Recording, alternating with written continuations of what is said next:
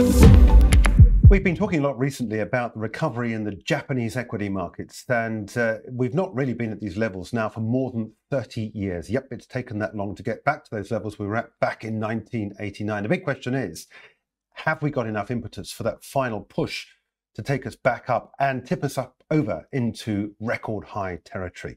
Well, let's take a look now at the technicals. And for this, we can turn now to a regular guest here at IGTV, Ron William from RW Advisory. Ron, welcome. Thank you. When we started talking about this, we contacted you because you are very much heavy into looking back to some of the historical data and trying to work out where it steers us in the longer term. This is a really interesting story because, as I said, we've got to go back pretty much a generation to when we started out in the financial markets, when the Japanese markets were up there. And of course, Barings, of course, was one of the banks that suffered as a result of that at the time when the pullback happened and we didn't get that new higher high that I know that the people at Barings were hoping for. What do you make of where we are and what's happening and the technicals behind it? Well, the big question is Japan year-to-date rise of 30%. Will that eclipse the old peak level of 1989, where Japan was really the zenith of global market economies? Two of my mentors, at least, speak about markets back then and how the Imperial Palace is worth the same as the state of California, and how your meal might be delayed in the restaurant because the chef might be trading the stocks. These are the anecdotal stories of the time. Of course, there has been a 3-decade-plus bear trend, deflation, negative demographics, and many other headwinds. But the follow-up point now is, after a big rise over the last few years, could this time be different? We're up 30% year-to-date, and only 15% from the 1989 peak level. So a good time to look at the charts. Well, let's take a look at the charts. And your first chart here gives us that long-term perspective. As is always the thing with your charts, they're highly illustrative. And you've got a number of things going on here. But the main factor is that if you look to the left-hand side of the chart, you've got that 1989 peak, and look at where we are at the moment. Describe more about what's going on under the covers. Yeah, so big picture speaks 1,000 words, and certainly this one more so. We have Japan's market rising from the ashes, that kind of sunrise now eclipsing the 89 peak level. It was a base accumulation pattern. That's what we see there from 2000 into 2015. That's how big the base was, or 15 years or so. The old turn of phrase is the bigger the base, the higher in space. And so the minimum price objective from that decade-long base is near the 36,000 mark. So that's still yet to come. But as you can see there, it is almost like a straight line run. If you look at the price chart towards the right side of the scale, the indicator on the bottom in green shows that this really was a straight line up. We had 10 consecutive weekly rise in the market, which has broken a decade-long record. So all good, but too soon, and ultimately overbought, with a potential buy-and opportunity ahead as this market likely rolls over in the short term. Well, I think that's the point, isn't it? The fact that there are some technicals that are showing us that perhaps maybe we've gone a little bit too far too quickly. What should we be looking at to give us an indication as to perhaps maybe if there is a pullback, where we should be entering? So great time when asking the question, how low can the market go in a short-term correction context as part of a longer-term trend, is to look at a range of different complementary indicators. Of course, an additional thing to do is look at prior support levels, which we can do live on the IG platform. But beforehand, just to add further context, the momentum study showing that we're overbought, demonstrating momentum divergences. That's the top right-hand chart, figure 2. Circle back to the big chart, time pattern projection based on cycle analysis from the Foundation Study of Cycles, projecting down that. So now we have price and time confirming on the way down, and we'll see that on the live screen in terms of the current rollover. And what's interesting, it's also a price time confluence down from overbought conditions, but we can actually see that overheated FOMO condition in the bottom right-hand corner based on ETF flows from the BlackRock ETF on Japan, EWJ is the ticker, with the best weekly inflow in 5 years. And you can see this across other ETFs, I think JP Morgan and another, where there is a record influx. Now that's good, it's healthy, but clearly it's also overheated for now, with potential unwind to come. And of course, this is interesting, isn't it, from a technical point of view, that FOMO, fear of missing out. You get that last big flurry, don't you, on the way up. Technically, you get that exhaustion, and all of a sudden things just fall apart. Is that typical what we're seeing at the moment in the Japanese markets to what we have learned in the classroom for technical analysis before? Yes, absolutely. So anything that moves too fast, too soon, and acceleration becomes unsustainable in the short term leads to an overbought correction.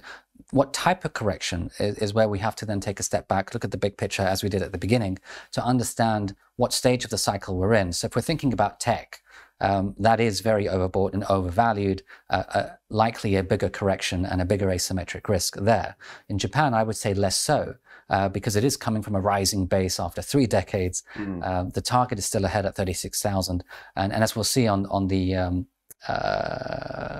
other charts to follow, there is still further medium to long term tailwinds ahead.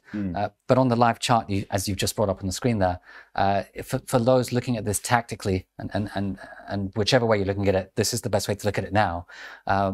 We can see overbought conditions there on the price chart, confirmed by the momentum MACD indicator at the bottom, crossing over just as we speak. And the likelihood is that we get a retest of that old glass ceiling at 30,000, which coincides with the prior peak levels. And also, if you then look low below that, the 200-day moving average is a overshoot risk. That's that red line here, isn't it? The wavy red line. Absolutely. So that red line, which is, I believe, below the 50 and 100, the green and the blue. So if you're looking for a maximum price objective based on those 3 moving averages, that would be the 200-day at 28,000 and change, 150, as a typical and healthy correction in a market that has been quite strong year to date, 30%. There's good reasons, I think, economically as to why people have not favoured Japan over the last 3 decades. And there have been a lot of questions as to whether or not us here in the Western economies might actually suffer from the same problems about deflation. It doesn't look like that's going to happen anytime soon at the moment with the current economic situation. But to what degree, fundamentally, are you persuaded by this argument? Fundamentally, what's happening at the moment in Japan that's different, that took the markets down from those peaks 30 odd years ago? So technically and behaviorally, there is a shift, and it's a generational shift. 3 decades of generational shifts. So we can see that in the price chart in terms of the accumulation base pattern that has ultimately lifted higher, bigger the base, higher in space. And that's happened. The halfway mark of the 1989 crash, which was down to 7,000, was not so long ago, some years ago. So we're already past that milestone. I would say what's changed now is that Japan is now outperforming other world markets. And so we do live in an industry that is bottom line driven. We do look for gains, and many of my clients ask that as an opening question. What can we add to the portfolio to add alpha? And certainly Japan has not just added alpha, it's doubled. Its gains is doubled versus S&P 500.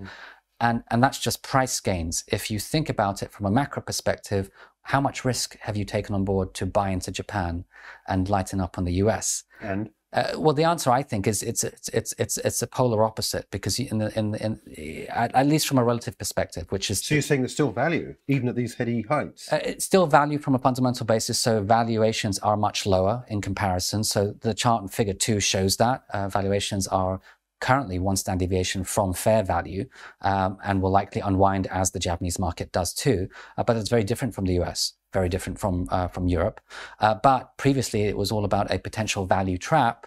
Now it's probably cheap, attractive, with more to follow, particularly where there has been change from the top in terms of governance. That's the second piece of fundamental change, where there has been changes on a cultural level, in terms of company boards, in terms of how they actually service their shareholders.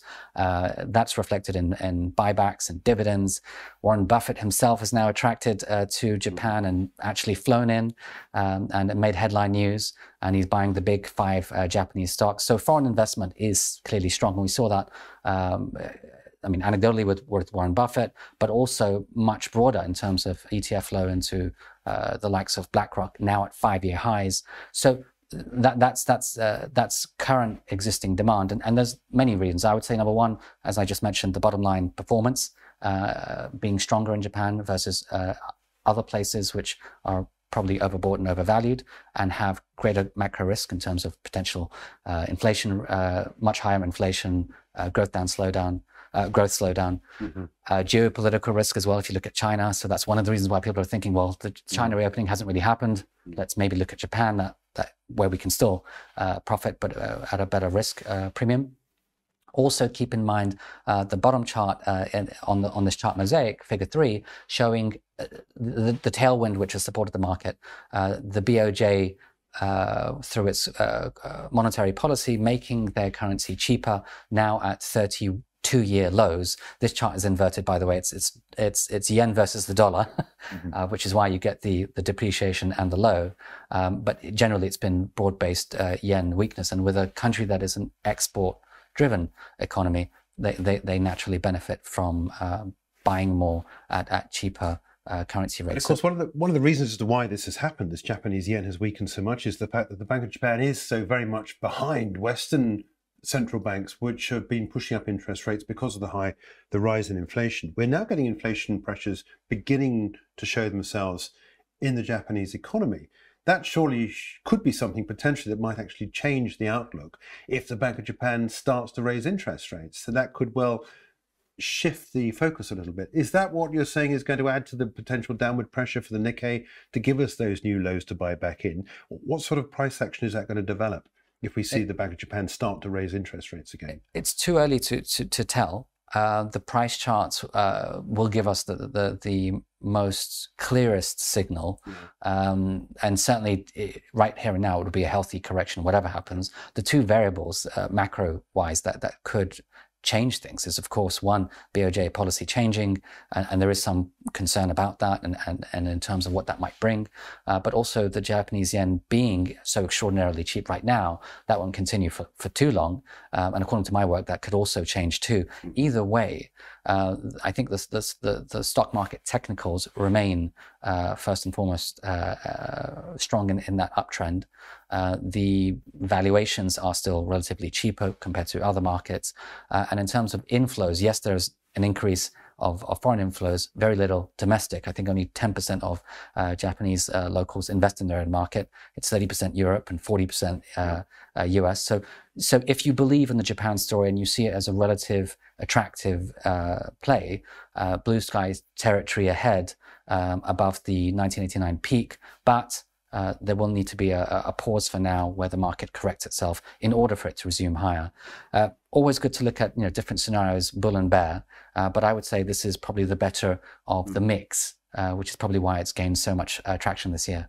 Interesting story. Ron, thanks so much indeed for joining us. A quick roundup there of what's happening in Japan, where we are, where we're going, and a potential pullback, given the technicals, giving us some sort of support below where we are at the moment, as Ron would say, an opportunity then to get back in, possibly then to take us on to new all-time higher highs. Let's see what happens. And as Ron says, it's all about price action. That's Ron William from RW Advisory.